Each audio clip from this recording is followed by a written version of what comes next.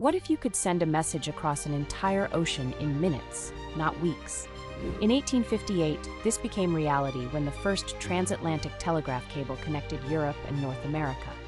Before this feat, news and information traveled only as fast as ships could sail, taking at least 10 days. The ambitious project involved laying over 2,500 miles of cable from Ireland to Newfoundland, facing harsh weather, deep ocean trenches, and frequent technical failures. Multiple attempts were made, with cables breaking and equipment malfunctioning. Finally, on August 16, 1858, the cable succeeded. Queen Victoria sent a 98-word message to President James Buchanan, stunning the world. Messages that once took weeks now traveled in hours, revolutionizing communication. Although the cable failed after a few weeks due to voltage overload, its brief success proved instant. Long-distance communication was possible.